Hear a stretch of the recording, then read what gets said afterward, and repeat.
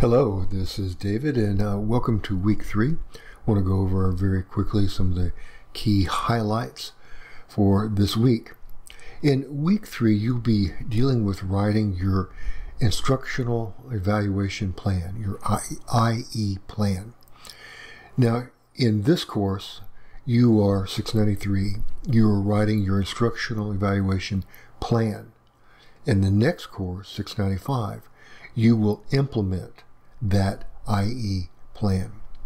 So that's what we're doing. We are preparing an important part of your Capstone experience, and that is your IE plan. In other words, how you are going to go about evaluating the instructional aspects of your website. So with that in mind, let's take a look at some of the components here in Module 3, Week 3. First, we have the readings. Let's take a look at those. These readings are actually important this week. In the Kirkpatrick's 4 levels, I want you to pay attention to only level 1 and level 2. Those are the 2 Kirkpatrick levels that you'll be evaluating with your IE plan. Level 1 is reactions, often called the sniff test. Do they like it or not like it? Were they okay with it? Did they revolt against it? Or was it something that they really got a lot out of? In other words, a Likert type scale on from loved it to hated it. Level 2 is learning, and here you're going to assess the amount of learning and kind of learning that takes place. This is where you will need to have a pre-test and a post-test. You'll want your students, and this is going to be part of your capstone, you want your students to take a pre-test to measure the acquisition they have of the skills and knowledge that you're introducing in your website. And then after they go through the website, you'll give a post-test to measure how much of that knowledge and how many of those skills they were able to master. So those are the only 2 Kirkpatrick levels that you're dealing with in your IE plan. And again, those are the reactionary level and the learning level, which consists of a pre and post test to measure the amount of learning. We'll talk more about these in just a moment as we go through some of the sample evaluation plans that have come from past students. The difference between formative and summative evaluation is something that you guys have already dealt with in your previous classes, so we won't spend a whole lot of time on it. As you know, formative evaluation is an evaluation done so that you can collect results to help you in the design and implementation and development phase.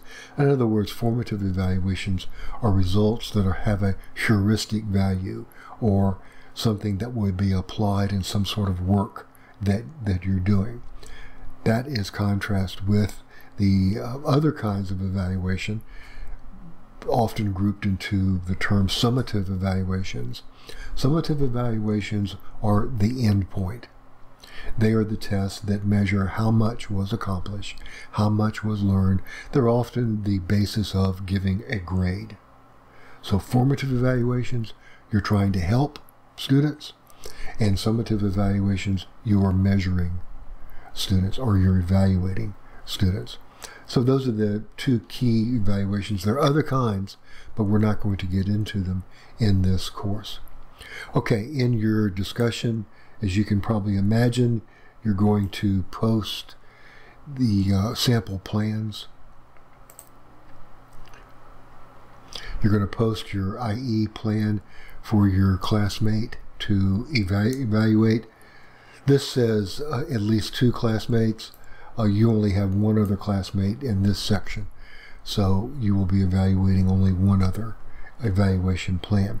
When you do evaluate each other's plans, be sure to use these bullet points. In your evaluation, you should have your evaluation divided up by its introduction, your comments, its instructional goals, your comments on that, and then there should be a list of evaluator names, a list of evaluations to be conducted, Study limits, again, we'll look at those in just a second. And then your references. And you will need to have appendices this week, because the appendices are going to contain the actual evaluation instruments that you're going to administer. So in this case, this week, you probably want to do your discussion board last. You want to go ahead and do your IE plan first. And once you've gotten that all together, of course, then you're going to post it to the discussion board and then evaluate each other's. As we've discussed before, because the due date in this class is Sunday night, you're certainly welcome to take Monday and Tuesday to evaluate or complete, I should say, this particular kind of discussion board when you're evaluating your classmates. Okay, continuing on with the content and coursework that we're going to be doing.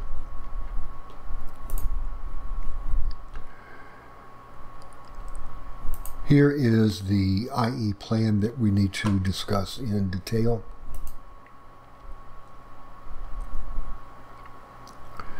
Instructional Evaluation Plan. Now, you should have, again, these 7 parts, or is it 8 parts? 7 parts. Your IE plan must contain those 7 parts. And then you are going to implement that plan in your next course. In your next course, you're going to implement your evaluation plan to people who will be evaluating or reacting to your site. You don't have to worry about those people right now.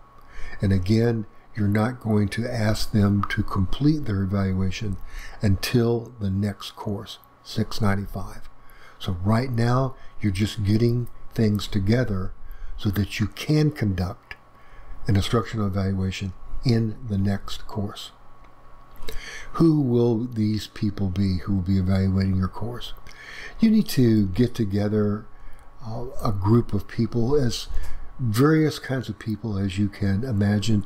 Here, as you can see, the instructions suggest a mixed group so that you can get a broad range of reactions.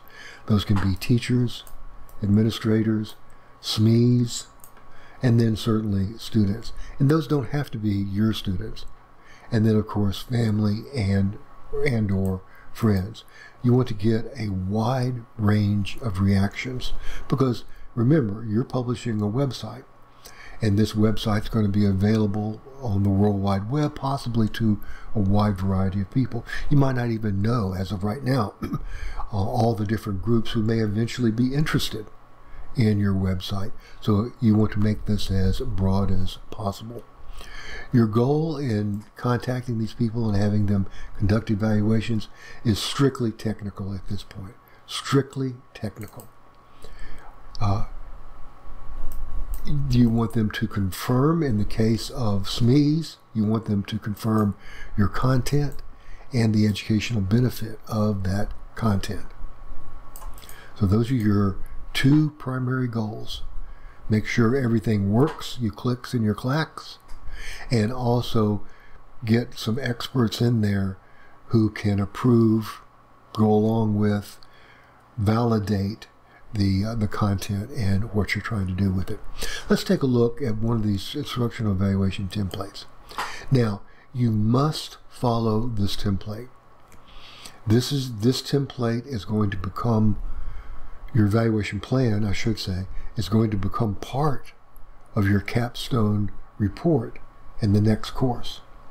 And that Capstone report and the evaluation plan that it contains, or it's more than just a plan at that point, you're actually going to conduct the evaluation, but you certainly suggest the plan first, must contain these items: an introduction, and in that introduction you're going to accomplish these 4 bullet points: definition of IE, rationale for your testing, your product title, and then your target learners.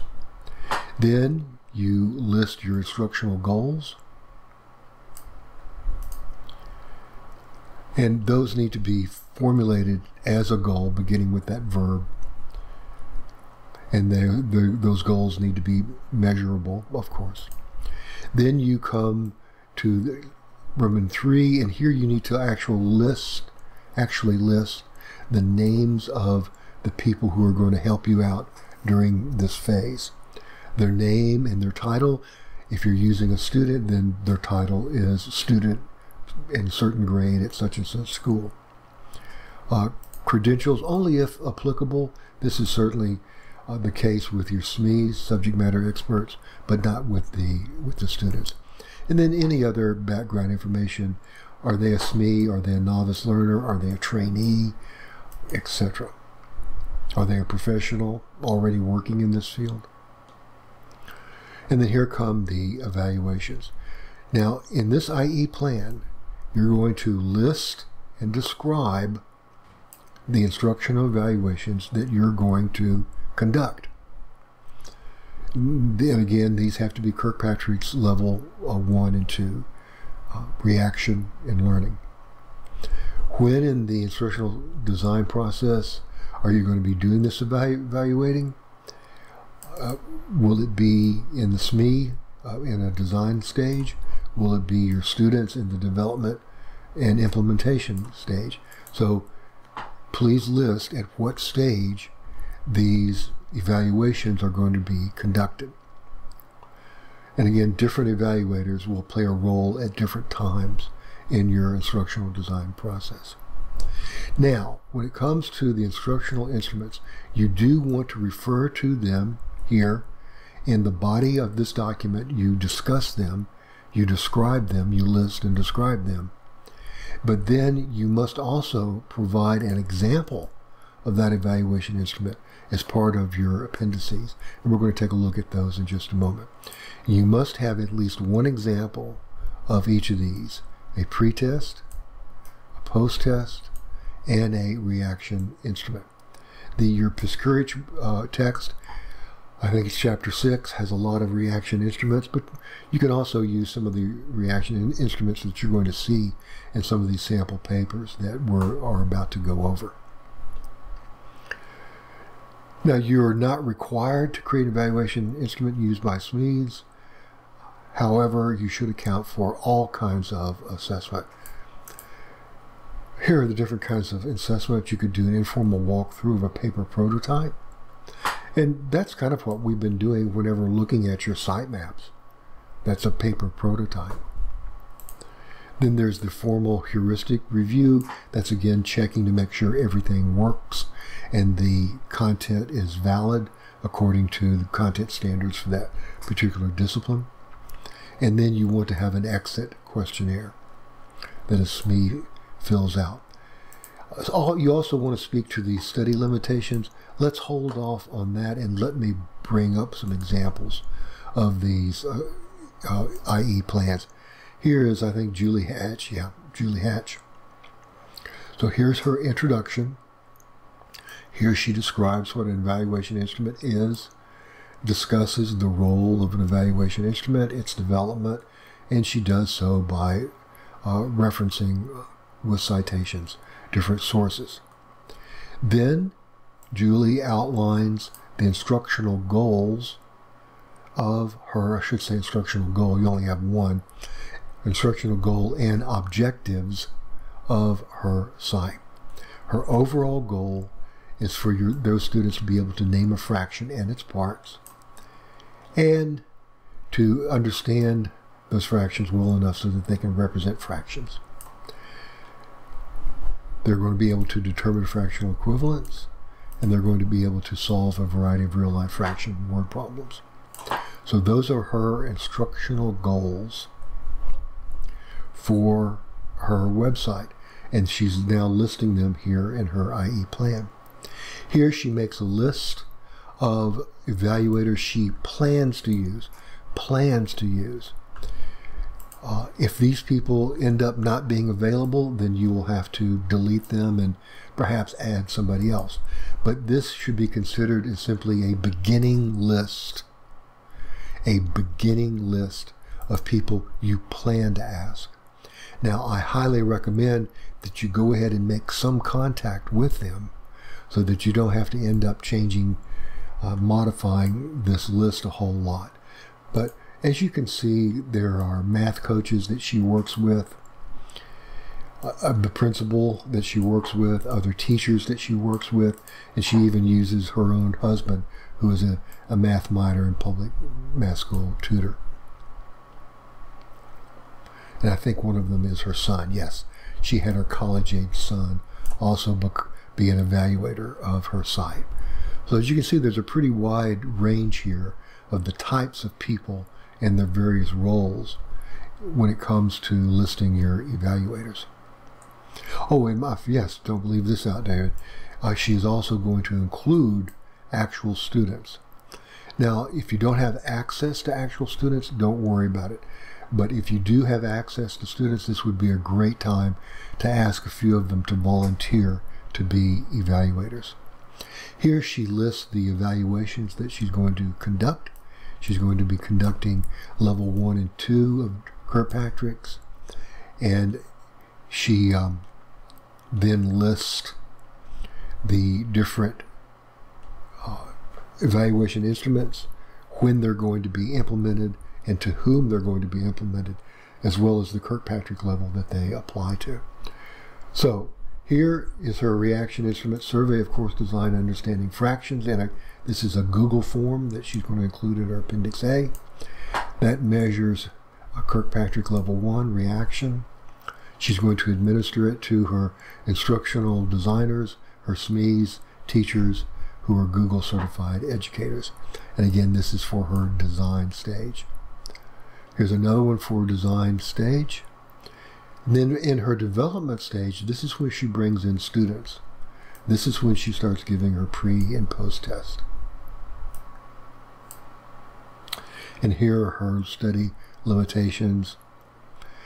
These are the typical ones that you're going to have to deal with. They're going to have some kind of internet or desktop, laptop, web access. And you need to plan for how you're going to be giving students access if you're going to be using students.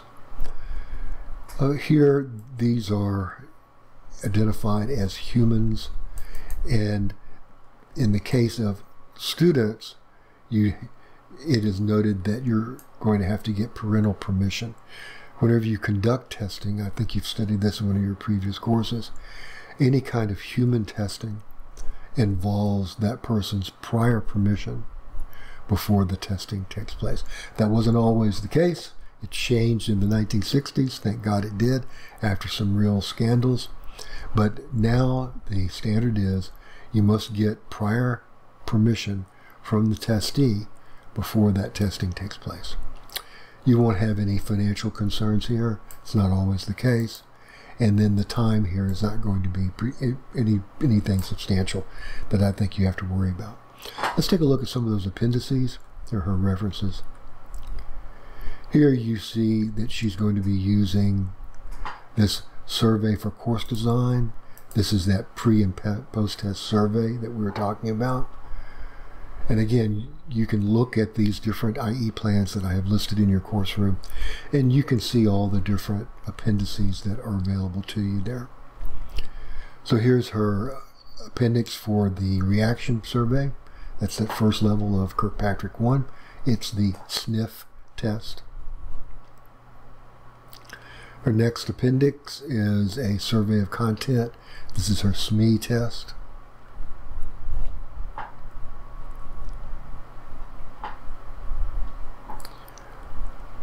And she gets some content area questions here. And then, I think there's one more, yeah, Appendix C. Understanding fractions for grade 3. Again, this is part of her pre and post testing regimen. And these tests are already well formatted and ready to go. Oh, she ends with a fourth test given to the students. Here's Katie Kears. Katie was an employee at National University. I believe she was a counselor, a academic coach. And so her IE plan, her website, was designed for students at National University. It was called Empowering Balance, teaching these students how to best balance their life and time in order to make the most out of their college career. And here again, you'll notice how the template is being followed. Introduction, which she discusses the role of instructional evaluation in the kind of planning and website development that's being conducted here. Her instructional goals, the evaluators she will use, and then the evaluations she will use. She discusses each one, but sends you to the appendix for the actual examples of them. In her evaluation, she discusses or describes what the evaluation is and why she is using it. Here's her study limitations. And then come the evaluations. Pre and post test. What else she got? A reaction survey. Another reaction survey.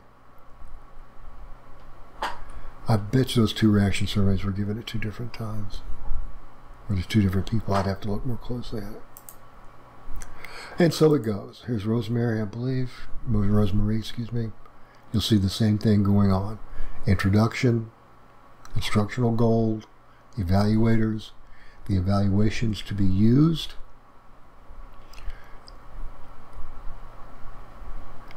and there it is. Study limits and constraints. Sorry, I passed over it. References, and then the instruments. So I gave you lots of examples here.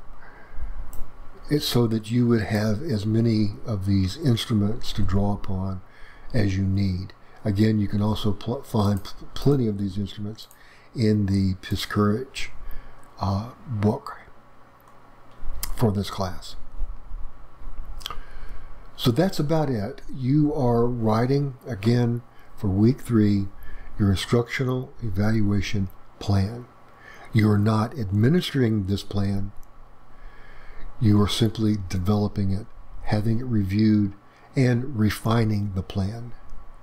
You will implement this plan in the next course, 695. Okay, I'll wrap it up there, and you guys be sure to contact me if I can answer any questions for you.